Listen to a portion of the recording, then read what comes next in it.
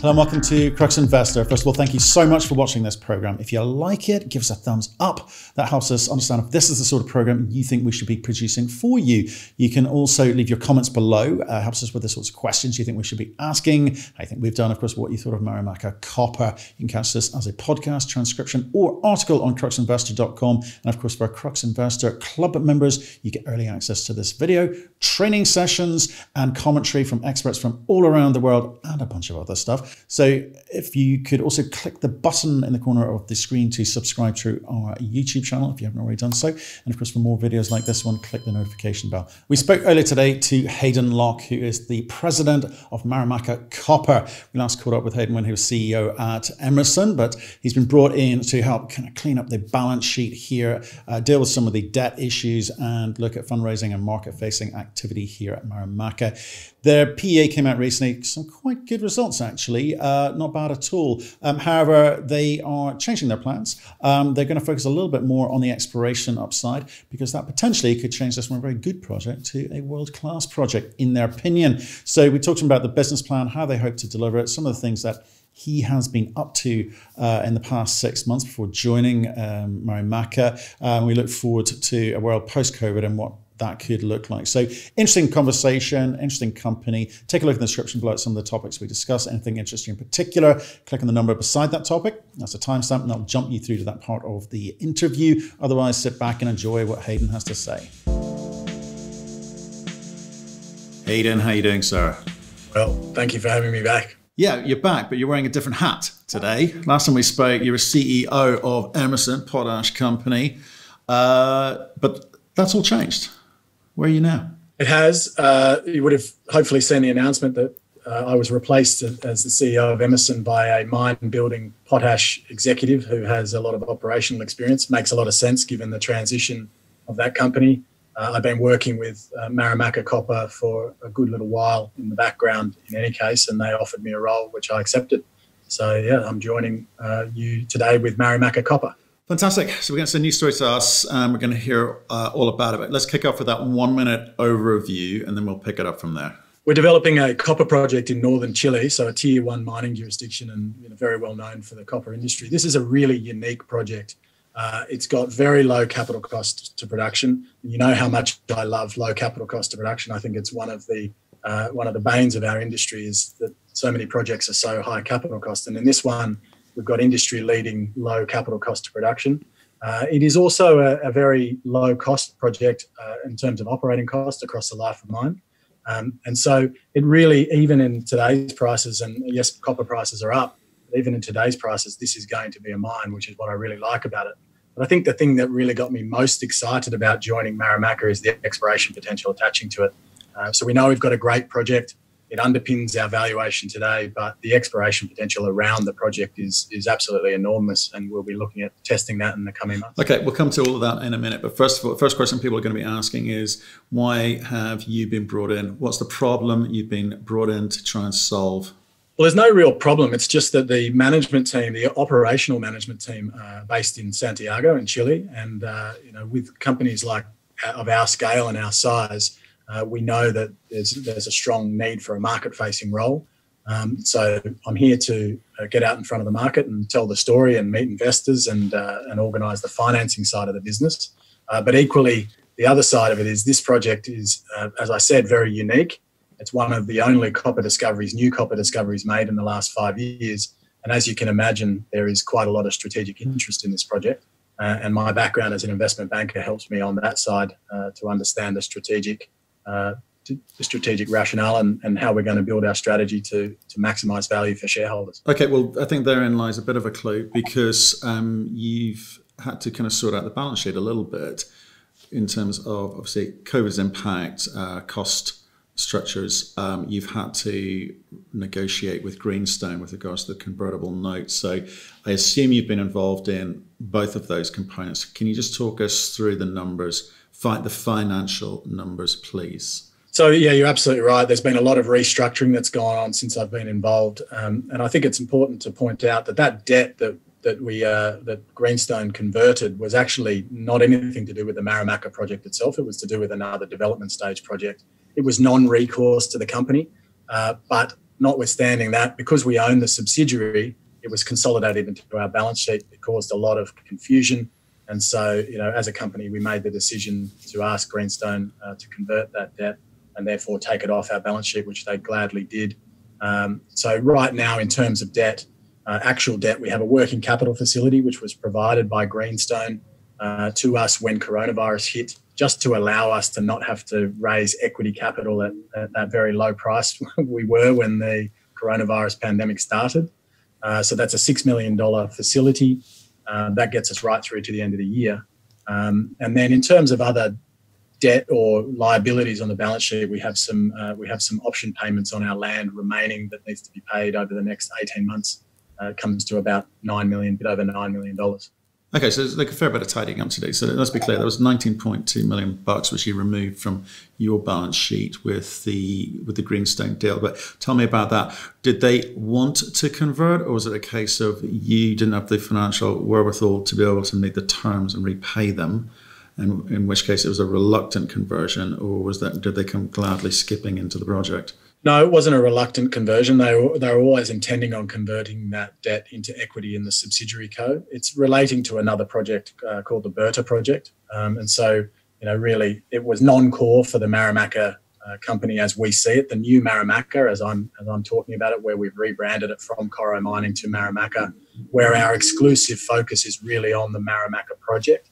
And so, Greenstone were very happy to convert that debt and then take that asset basically under their umbrella. So they've taken Nova and SCM, I think, Sociedad Central Minera Berta.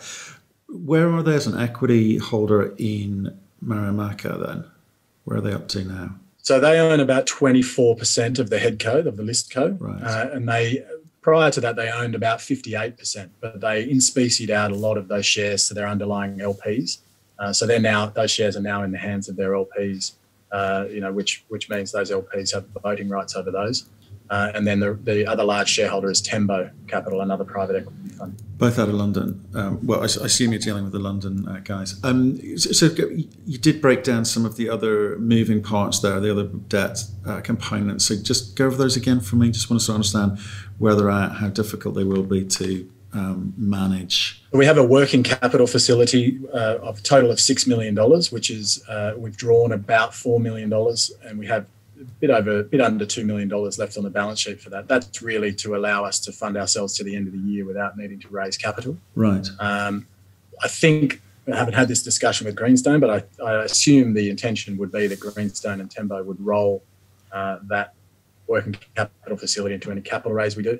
And then in addition to that, there are option payments still due on the land at Marimaca, of which about $6 million is due in the next 12 months from our last accounts, and then $3.6 million due post that. Okay, great. Okay, thank you for that. So what are you going to do about it? We'd obviously have to raise capital at some point and pay off those variety of liabilities owing. The benefit we have is we have two large private equity funds that have basically been financing this business by themselves for the last couple of years, really keen to stand their ground. They see the value in the project. So I don't think raising new capital is going to be an issue. But one of the things we are looking to address as a company is just the number of institutions we have on the register and the free float available to buy shares. It's probably one of the things that's holding us back is just that overall capital structure in terms of shares and where they're held. So and how are you going to address that? So we'll go out and raise capital from the market, I would expect. But in terms of getting the balance right between institutional and retail, I mean, how do you manage that is the question. Well, we have a fairly reasonable chunk of shares in the hands of retail right now. And so at the moment, my job is really focused on getting out in front of institutions. And then we are pushing out towards more retail discussions. And so that's through brokers, broker-dealers, platforms like this. We'll start doing more video format interviews and things to get out in front of the retail crowd. But what I found, which I found really interesting when I joined and started marketing the company, is very few institutions, and the big institutions that are big players in this space, very few of them have heard the story. They kind of know a little bit about Coro and now Marimaca, or they've heard something. But when we actually present the story to them, they're like, this is not what I remember it being when we last met this company. So, I think there's a lot of groups that we can still meet and a lot of work that we can do on the marketing front. Yeah, you'd hope it wasn't the same story they'd heard previously. Your obviously the share price, the reaction to the PEA has been extremely strong. Your share price is up as high as it's been in 3.5 years. So obviously very positive reaction to that. Do you want to kind of remind the audience of some of the numbers that you've hit there? Because I think it was pretty good. Yeah, it was a very, I think it surprised us as a management team. We knew it was going to be an interesting project. So to some of the highlights, pre-production capital cost of $285 million US, with a capital intensity of about $7,000 a tonne of copper cathode capacity. I mean, that's right down in the bottom quartile of capital intensity, which we know is so important in terms of having a good return on your invested capital on developing these projects. It's a 12-year life of mine, producing on average over the life of mine about 36,000 tonnes of copper cathode. We have an early stage up front of 5 or 6 years of pretty much bang on 40,000 tonnes a year of copper cathode. Our C1 cash costs bang in the middle of the second quartile, but the benefit of this project, which is an open pit and then heap leach SXEW, is the sustaining capital to keep this project running is so much lower than what you would see for a huge sub-level block cave or something like that. So our all-in sustaining cash costs are right in the bottom quartile, which is what I always look for is, how much cash are we going to make from these businesses? It's a manufacturing business.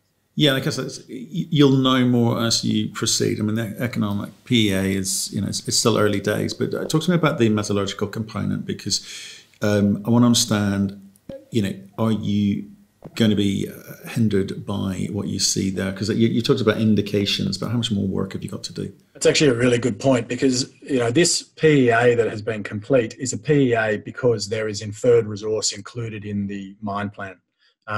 One of the things that struck me when I went down to Santiago and visited with the team was they are well advanced on many of the technical aspects of this project, including the metallurgical testing. So there's already been 3 phases of metallurgical testing complete.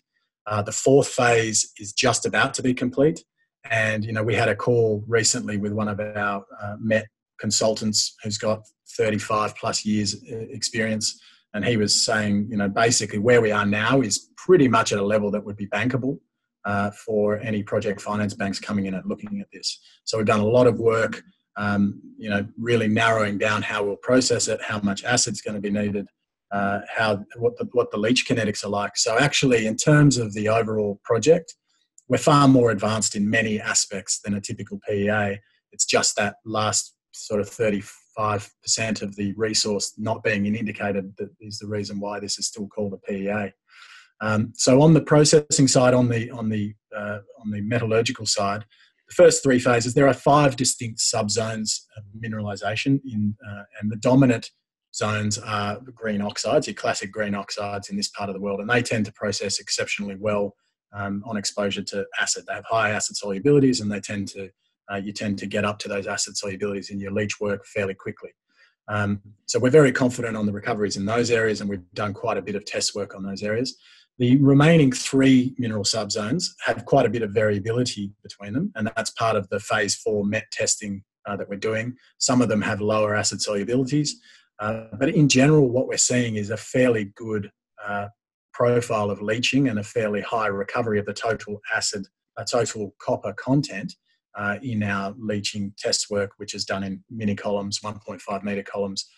So we've done a huge amount of work, and we're fairly comfortable with the assumptions in the PEA at this point. Okay, and as you know more, I guess you'll announce to the marketplace as that process continues. I want to talk about, again, so almost coming back to you and when you came in, you've got a team of very technical people there. You've got quite a reasonable sized project now, even at this stage. There's going to be a sort of clash of cultures in a way, usually, because you've been brought in to kind of commercialize this company. And what's going on up here with you? I mean, what do you think the plan needs to be? Because you've got an appreciation of what the market needs to hear. They're beavering away technically, and sounds like they're delivering as well, which is great news. But what have you come together and agreed the plan is going forward for the build out of this company, not necessarily into a mine, but for the company, so that the market can actually appreciate the value that you're trying to create? Yeah, well, I think until we put out the announcement on the potential for sulfides at the Marimaca oxide deposit, so the deep sulfide potential below the Marimaca oxide deposit, the intention was to go full bore forwards to develop this project, move as quickly as we could to get it into production and get ourselves cash flowing, because it is a mine that can be built and it's fairly low execution risk. And, you know, from my perspective, my skill set actually complements the CEO, Luis Tondo's skill set exceptionally well. He's highly technical and a real mine builder. And I work more on the finance side. So we actually have a great working relationship in terms of how we divide up what's going on in the company. I think what's changed a little bit is this potential exploration upside that we've seen. And we've seen enough that we think that there could be something game-changing for the company. And so we've had this actual debate this week with the board about what's our strategy going forward, how much are we going to devote to continuing to move the Marimaca project forward, how much are we going to devote to exploration. And I think the conclusion that we've come to is we need to continue to move Marimaca towards production, because that's our primary asset and that underpins our valuation. It is also a very low execution risk project in the mining sense, in terms of its location, access to infrastructure, where it is in Chile, access to skills, all of those things that are required to successfully develop a mine are on our doorstep. So from that perspective, it looks like a no-brainer from a development perspective. But we do really want to aggressively test the exploration potential around Marimaca, and we think there could be potential beyond Marimaca, and some of the news that will eventually come out, we hope, will show that there's going to be other targets for us to follow up on. But so I think it's a mix. It's a mix, but what if you come in and have you changed people's mind about how they should be approaching it? Because obviously they want to get into early production, and that's a fine enough business model. If it starts throwing off some cash, it would allow exploration eventually. You're saying we can do both things concurrently. Is that the new news? So I think we can do it concurrently, but I would say it's definitely going to be a bent towards testing the exploration potential as opposed to really hammering forward on the development of Marimaca. So in terms of, if I was to say, we'll become more of an exploration focus in the coming 12 months, just because we see so much opportunity to potentially completely change the scale of this discovery and potentially beyond that. So more of an exploration focus, but still moving forward on. Well, I guess give me the logic there. Why is the market going to react better to that than someone getting into production early? Well, I think so I'll give you an example. If we drill out the deep sulfide and there's a really exciting and economically interesting project there, we will still develop the oxide project first, because that makes sense. It's very much lower capital cost to get into production and then use your cash flows to then develop a sulfide project. If, however, we make another Marimaca-style oxide discovery somewhere else in our claims package, then that could conceivably completely change the scale of the operation and how we would approach the development of those assets, and we would have to go back and redo all of that work. And so while we're keen to continue to move forward, we're also keen not to waste money and then have to go back to the start and redo that work.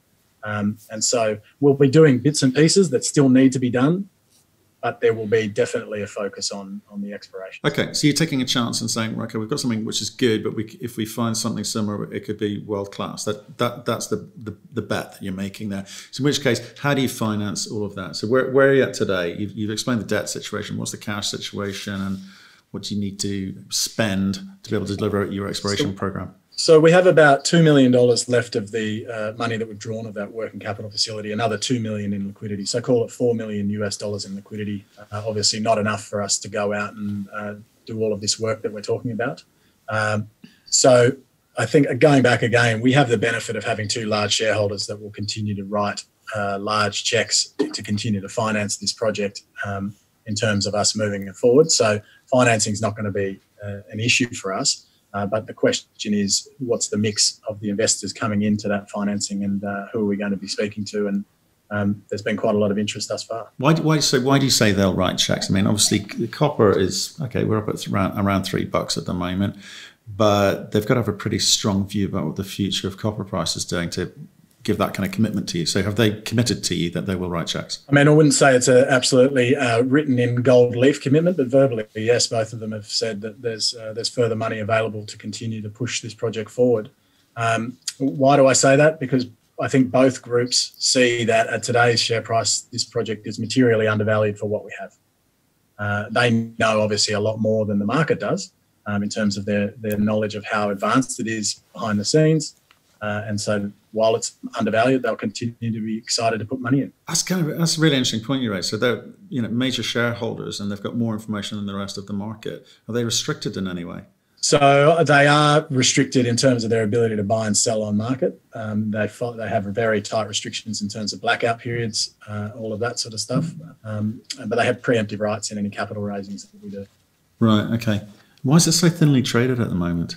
Just a factor of we've got a lot of sticky shareholders, and there's only outside of Greenstone and Tembo and their LPs, we've got another, call it 15 shareholders that speak for a significant chunk, and they're high net worths as a general rule, and they are very supportive shareholders. And so we have a very small free float realistically in terms of the market, which is something that we'll look to remedy when we go through the next phase of financing discussions. Okay. How are you finding working in Chile? It has had a bit of a checkered history. There are some big players there too, but what's your experience? Yeah, so the feedback, the groups that I've been speaking to, that's a question that they ask, what's going on in Chile? Talk to me about the social issues that are happening down there. And I had a long conversation with an advisor who talks about political and social advisory in Chile before I joined, just to get a sense of what's going on. And I think there's been a change, and there's certainly been a focus on, as there have been in many other countries around the world, in people who feel that they've not gotten as much of the pie as they would like to have, finding their voice. I think the copper industry is incredibly important in Chile, and everybody there recognises it. And so as a result, it tends to be business as usual, though, and some of the bigger mines, they have a few labour relation issues, there's no doubt. I think where we're located and what we're trying to do, it's a very small project relative to the big historical operations there. It's in a pro-mining area of Chile. There's no doubt about that. So we're very close to Antofagasta, very close to Mejillones. As a general rule, the feedback across the board there has been very strong. But we go in with our eyes open. Every jurisdiction in the world comes with its challenges, and Chile's no different. Okay, so and there's a little bit of a question around how you approach things technically as well. So hopefully you can answer it. I know you haven't been there that long, but in terms of, again, how you apportion the capital spend for drilling with, you can go and find oxide caps, which would be a nice quick win. It's obviously cheaper to mine, etc. But the big prizes are these sort of massive sulfites as well. So how do you say, well, you're probably saying I need something for the market to kind of make the conversation a lot easier now, and you can concurrently or at some later stage go chasing these massive sulfites. I mean, what's that conversation internally look like? So we're not really talking about what we're going to be presenting to the market per se. We're talking about a good process, a good geological process that we're going to follow. And Sergio, our geologist, is incredibly experienced and has found a lot of projects. So our focus is not on necessarily delivering news flow now to the market, but more focused on going through a good geological process to then identify targets that will follow up and drill. And now that'll provide the catalyst that we need, hopefully it'll be successful. But you know what I mean? There's a kind of good geological process that you can follow, and it's boring to the market, but it's absolutely the right thing to do technically.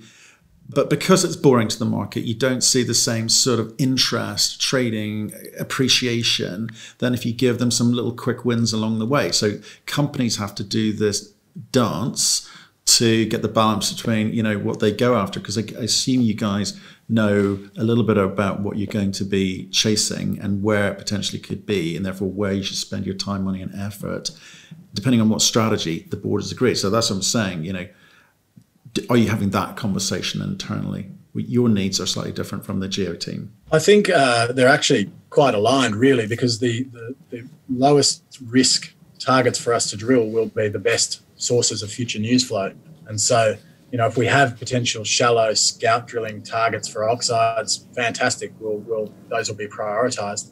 But you've still got to go through that first phase of geological work, because there's nothing worse in geology than rushing, and there've been plenty of people who've missed their targets by rushing and not following a good geological process, a good gating process to understand what they're doing. So we're trying to fight that. Yes, there is I've said it in meetings, with the anomaly, or the magnetic anomaly, which is in a place where we think there's a sulfide target below the oxides. The thought process is, well, let's just go bang a couple of drill holes in there and hope we get lucky. That's gambling, and that's increasing your risk of not hitting. And so we are excited to go out and drill it, but we're tempering that enthusiasm by saying we still need to go through the process. There are other things that we can do to focus in and reduce our risk, we think. And that will provide some news flow.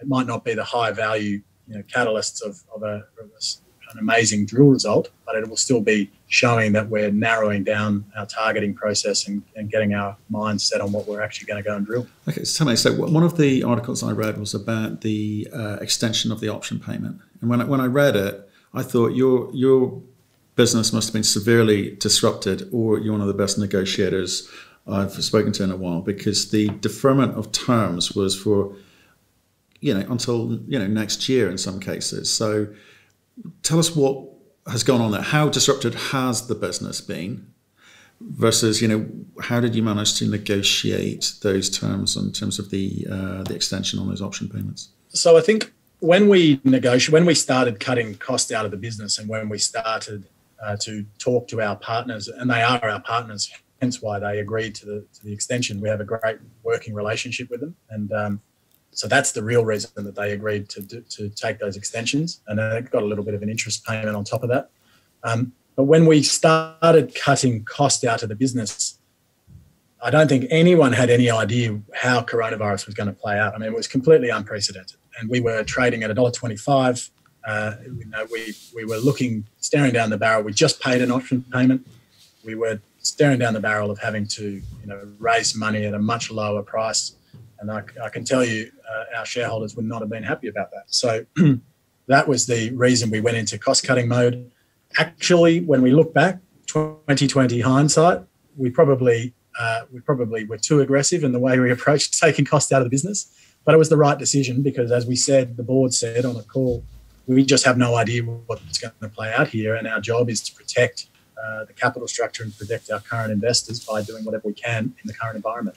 So actually, it hasn't been that badly impacted for us. There have been one of the benefits we have is we're not in operations, and so we don't have a huge team on site, so it's very easy for us to bring people back. A lot of our work going on the ground was on a desktop basis, and so it hasn't been anywhere near the impact that we thought, but we're still very thankful for our partners in Chile for allowing us those option payment extensions. Yeah, I think you did well out of that. Talk to me about the macro. Copper, obviously up around $3, hasn't been anywhere near that for quite some time. When you're having these institutional conversations, there's research papers flying around in banking, and there's varying views as to where it's going and the timing of it because of COVID. What's your take on price? So I'm a copper bull in the medium to long term.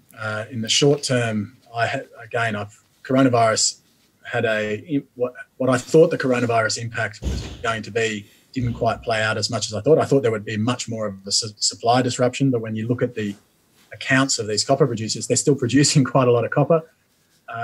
But then a surprising amount of demand coming back out of China. I'm hearing about them restocking and all of that sort of stuff. So, look, I think from a company perspective, we typically are not sitting there trying to forecast how high copper is going to go, but we're looking at what happens if copper goes back down to $2.50 or $2.60 or around those levels. How does our business look at those levels, and can we still get this thing into production, and can we still be a going concern? And I think the great thing about the PEA that came out was it showed at $2.55 a pound copper where we're still going to have an IRR north of 20%, which is just incredible in terms of ranking ourselves relative to our copper peers. So medium to long term bullish. Short term, I think I have as much idea as everybody else as to where it's going to go. Yeah, it's interesting times. But I guess what I'm trying to understand again is the conversation. It gives a sense of the conversations that you are having around risk mitigation. Obviously, you've taken a big chunk of costs out of the company back in March, and you've been quite aggressive with that. But again, you guys having a view of the future of copper also helps us understand what, not just the risk mitigation components, but the opportunities that you see in front of you. You know, will you go and raise additional capital over and above your current plans if you think copper is going to, say, $4, for instance, or $3.50 is more reasonable? But you know what I mean? I'm just trying to get a sense of how big a part of the conversation is that each month at the board meetings? Well, it's definitely a general consensus at the board level that copper is back, and everyone's feeling a bit more excited about life now that we're back just above $3 a pound, which is great. And so that certainly brings a sense of excitement about, you know, staffing up and getting ready for the next phase of development and going out and really chasing those exploration, putting those exploration dollars into the ground. The feedback, I guess, probably the better way to do it is to talk about the feedback I'm getting from institutional investors that I'm meeting. And, you know, generally the consensus across them is they've made a lot of money in gold, and they're now looking for the commodity that they think is going to be the next one to go. And copper is it for everyone that I'm speaking to. Copper is very high up on the list on those commodities that they think is going to re-rate. I don't know whether or not I can see that as clearly as they can, but that's the feedback that we're getting from the market. It could be a good week for you. BHP's future commodity, top 3 future commodities are copper, potash, and nickel. Who would have thunk it, eh? So good week for you, Hayden. Look, thanks very much for coming on and you know, filling us in with the story here. Like I said, it's new to us, and we've enjoyed listening to that. You've got a bit of work ahead of you for the rest of this year, so looking forward to catching up again soon. When you get some more data out into the market from that drilling, let us know. Thanks for having me.